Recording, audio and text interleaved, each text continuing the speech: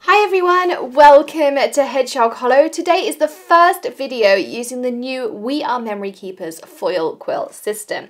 So We Are Memory Keepers contacted me and asked me if I would review this fantastic new system. We saw it at Creativation. It won one of the new product awards, and if you want to see it in action at the We Are Memory Keepers booth, you can see that in the top right hand corner. Well, what is the foil quill? Well, if you saw my video before Christmas using things like the Spellbinders system, the Glimmer foil system, there was the foil press system but from the Gemini, you can do that with your dies. Well, this is a similar system. It's heat based, so you can't use your thermal web foils and things. It's a heat based foil. But this goes into your electronic cutting machine. So it goes into your Cricut, it goes into your Silhouette, it goes into your Scan and Cut, and it goes into your Sizzix machine, your electronic Sizzix machine. And it will go into any of those machines. It has adapters inside, and then it has three different options. They sent me the fine tip. There is also a normal tip and there is a bold tip, or you can get an all-in-one system that has all three tips, and we'll cover that during the video. You can also then get memory pens that contain different designs. They sent me the Heidi Swapp and the holiday one. There are different options there, and then there are tons of different foil options. Here they sent me some of the smaller sheets. This contains 30 sheets. There's 5 different colors in here, and you get 6 of each color, or you can get big rolls like this, and then you have just 1 color on the roll. So we'll be experimenting with some of the different designs, and you can do it on different papers. You can do it on paper, on vinyl, on leather. So we'll be experimenting over a couple of videos. Today will be kind of a getting started and mastering the basics, and then we'll also do a more advanced video of working on some thicker materials and making some home decor items too. So let's dive in and make our first project.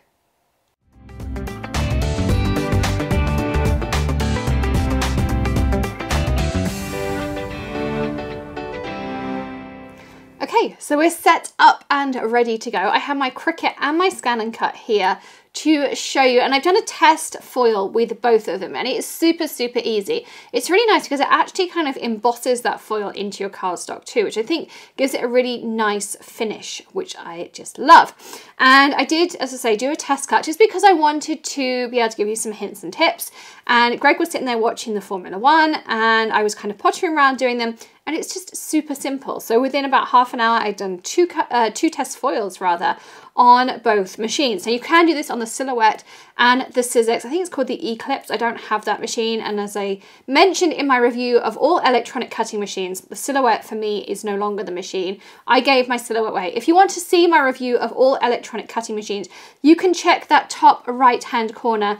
For me, I just didn't like the Silhouette's new interface. I didn't find that the Bluetooth part of it worked that well anymore. So I stick with my Cricut and my Scan and Cut. And I think they're both great machines. And I go through kind of some of the differences. So what do you need to do when you get it out of the box? So this is, as I say, the fine tip. You want to plug it in for about 5 minutes before you're going to use it. You can plug it into the side of your machine, or you can plug it into a power bank. I have this very pretty power bank. I will link this up in the video description for you. The reason I like this one, I bought it for Creativation, is that it tells you how much power is in it, and it has a large capacity. And of course it's pink and pretty. So for me, it ticked all of those boxes. You'll know it's working because it will have a little light that comes on. And this one's been going probably for, say, about half an hour or so. The bit that gets hot is actually the tip. That's the part you're going to want to avoid touching. And then in the box, you're going to get some adapters. So you have an A, B, C, and D adapter. And I got the instructions out so I could tell you. So the A is for your Silhouette, the B is for your brother, the C is for your Cricut, and the D is for your Silhouette. So we're going to start with our Cricut. So we're going to start with our C, and it's really simple. All you do is take it and you screw it on like this. That's all you have to do for your adapter, just like that. And then you're going to pop it into your Cricut machine, and you're going to pop it into the pen area here. Now your pen area usually has this little adapter into it. So what did I have to do? You have to open this up and you push up from the bottom, and this part will pop out, and that allows you to insert your foil quill just like this. And the other reason I like about not having this plugged into my machine is means I can trail this cord out the back and nothing is going to get caught. So I can just keep this at the back. And I have a little old chopping board that I use for watercoloring and heat setting on things. and that's what I've been placing it on. You could of course use your Tim Holtz glass mat, but this is nice and small and I can keep it at the back of my machine. So now I'm going to hop on over to my Cricut screen, which also fits nicely in the top of my thing, but you can see my screen on your screen now. So I have this drawn image that I have pre-sized ready to go, and what I'm going to do is hit that green Make It button, and I'm going to replace that on my canvas. So now you can see my mat on your screen, and I already have added onto my Cricut mat this here. So I have my green regular Cricut mat. Underneath here is a piece of black cardstock and a piece of the foil that comes with my foil quill, those smaller pieces I showed you. One thing I did do was I cut around about 1/2 inch off the foil so that it fit onto my cardstock, because underneath here, the first time, when my foil stuck onto my mat, it left some foil behind and it left my mat a little bit less tacky. So I found out if I trimmed that off, I didn't have that problem. And then they tell you to pull your foil taut, and I'll show you with the scan and cut little trick I found for doing that. And then you want to tape it down. And I use my Thermoweb tape, the one that fits in the Scotch tape dispenser. That worked really well. So that's what I've done so far. Now, for positioning your item that you want to draw on your canvas, I'm going to use that snap mat feature. So pop your mat down on your surface, and then you're going to go here onto your iPad. You're going to hit that snap mat button if you're using the app, and then you're going to see that appear on your screen. And now you're going to hold your iPad like this, kind of flat above your mat, until your iPad recognizes, like that. You can see it snapped my mat. I'm going to hit that use button, and now I'm going to hit touch. You can see how it's highlighted, and I'm dragging down my brilliant idea. We're going to hit continue. We're going to turn our Cricut back on, and you can hear it searching for my Cricut, and we're going to select our maker.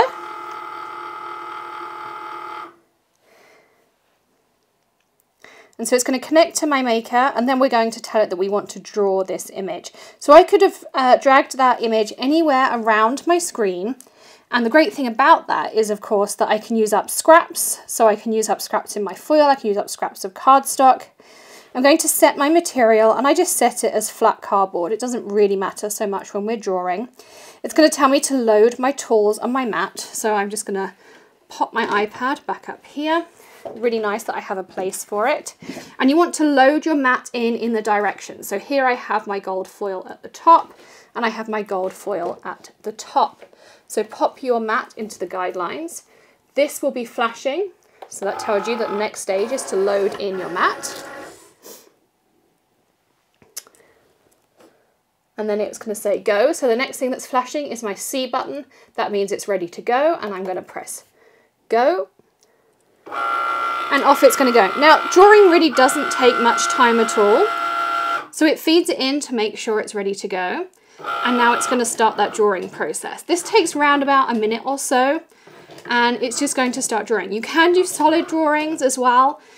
We will be doing a second video about doing things on fabric and leather, and then we'll be doing a third video, which is going to be an FAQ video. So if you have any questions about the foil quill, you can drop those in the comments below, and we'll answer those in a third video. So we'll do things about filling in on solid items, on some of the different foil options, what foils you can and can't use with your foil quill, those kinds of things. So if you have questions, be sure to drop those in the comments. But you can see it's just drawing out my image. It will also give you a status update on your screen, whether you're using a computer or a tablet. I'm using my iPad. So we're around about halfway there already. You can still use up all your foil scraps, so you don't have to throw those away either, which is why I'm using a temporary tape rather than a permanent tape. And that's why I love that snap mat feature, because I can move my images around to use up those foil scraps. And by having a photo of my foil on the screen, I can see where I still have excess foil that I can use. So we're nearly there. We have our full light bulb. It's just doing the words around the edge. And we're coming up to about 3/4 of the way down. And I have to say it's pretty accurate as well, which I really like. I also like the fact they've done it that you can use it in any machine. You can use this across machines, so we can use the same quill between our Cricut now, and then we're going to move it into the Scan and Cut. We don't have to have a different quill. And there are 3 nibs available. This is the fine nib, then there's the standard, and there's the bold. You can buy those individually, or you can buy a 3-pack of all of them together. And then we're also in the Scan and Cut, we're going to use the USB designs. So it's ready to unload. Like so. So this is how it looks when it comes out. So you can see where it's foiled on here underneath. So I'm going to peel this off. We've got a little bit tight for space on the table, so I'm just going to peel it off at the back here, some of that masking tape. And what you do is peel that off. As I say, I would keep the foil because you can use all of those scraps afterwards, which is perfect. There's no waste at all. And somebody asked me about Cricut mats. They always say, well, I got a new mat and every time I use my new mat, it tears my paper. What do I do? Well, I have a tip for you. Is always peel the mat away from your paper. So I'm going to show you how to do it. I'm going to hide the image because I'm going to have it as a surprise. So what you do is turn this down like this, hold your paper and peel your mat away. This is a brand new mat. I've only done the foil, the practice foil, and this one, and you can see I have no tears at all. So are you ready to see? Here's our foiled design. Isn't it pretty? So we have a perfect foil design. I'll move it closer so you can see. Absolutely beautiful. So perfect foil, and it's embossed into that paper too. So it has a really pretty texture and a perfect foil. And that took us probably about 2 minutes to do. How easy, which I love. So you could mount that into a card, you can make it into a home decor piece, you could frame it, you could make books. And as I say, we're going to do some on leather too. And I'm excited to do that with you. But you can also do it in your Scan and Cut, and you can do any image. You don't have to do that. Or you can get some of the We Are Memory Keepers USBs. So let's do the holidays one. I did an emoji from the Heidi Swapp one as my test piece, but we're going to do one of these. So the Brother Scan and Cut has a USB port. I looked into doing it with the Cricut. You can do them with the Cricut too. You just have to use the software on the Cricut with a PC because you have to plug it into a PC, laptop, Microsoft Surface. Yes, Greg's smiling and saying, ha, I got the Surface. You have to do it with something with a USB port that you can plug it in and get the files off of it. With the Scan and Cut, you can plug a USB in and go in straight away. So I'm going to plug this into the side, and we're going to turn our Scan and Cut on, like so. We'll wait for it to say hello. And this is one nice feature about the Scan and Cut, is that you can import directly from a USB onto the screen. So it's like so. We just tell it yes, you can check there's nothing in here. And then we're going to retrieve data down the bottom from our USB. And we want to retrieve an SVG file. Even though we're not going to cut, we're going to draw. Let's retrieve an Easter file because Easter's coming up. Maybe a bunny. There's a cute little bunny there. Now I have my Brother mat already ready to go. So I have a piece of black cardstock under here and a piece of pink foil. So you always want the coloured side of the foil up. And I said I would show you a trick for popping that foil on. So to do that, I already have one side of my foil taped down like this. And to do the other side, this was the easiest way I found it because Greg was watching racing, so there was no way I was going to be getting help to be doing this. So I had to find my own way. So what I did was I tacked the other side of the foil, just catch the foil, and then pull it taut, and then stick it down. And then it's super easy. And then all I had to do was a piece of tape at the top and a piece of tape at the bottom. And then that was perfect for working with the foil. So that works really, really well, and you'll find that that's going to work perfectly for going with your item. Now with the Scan and Cut CM350, you can put your mat in either way. With the DX, you have to put it in with the arrow facing the machine.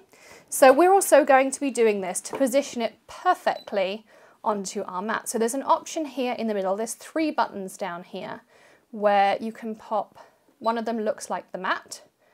And so we can scan in our mat, which is what we're going to do. And this is going to allow me to position my bunny perfectly on the mat. That's something I really love about this machine. So is it ready to go? Start. So it's going to feed in. The other thing is the Brother Scan and Cut is a lot quieter, I think, than the Cricut machine. But I really do think they do different things, and it depends what you're going to do with the machine as to what the right machine for you is. So check out my comparison depending what you want to do with the machine. Then we're going to hit the edit button. We're going to select all of our bunny like so. And doing it upside down, I can assure you, is a lot harder than doing it the right way up.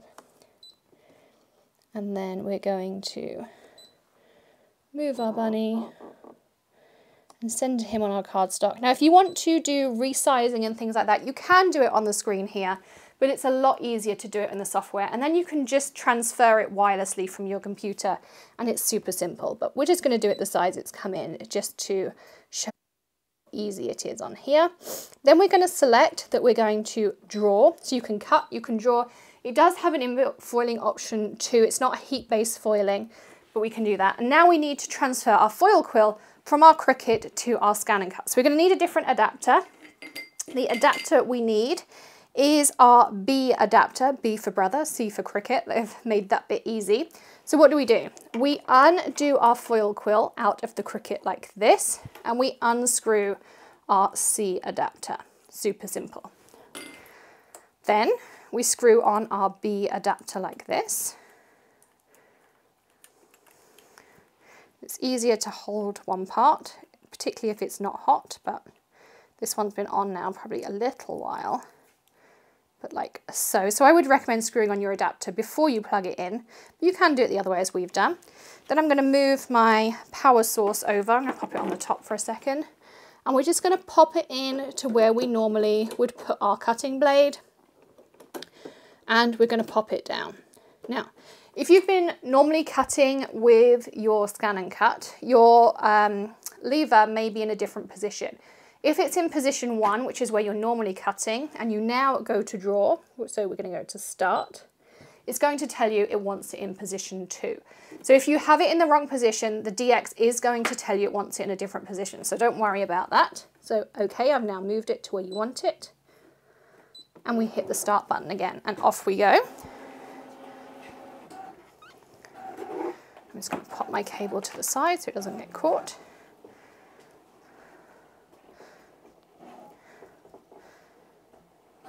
And again, it's really quick and easy.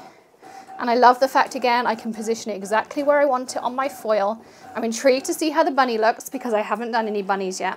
I've just done the emojis. How quick was that? So it tells me, I'm done, I've finished drawing. Okay, thank you, Mr. Scan and Cut. Again, I'm going to peel this off. You can see where our bunny is drawn. So I'm going to take this over here just because I have a little bit of clear desk space.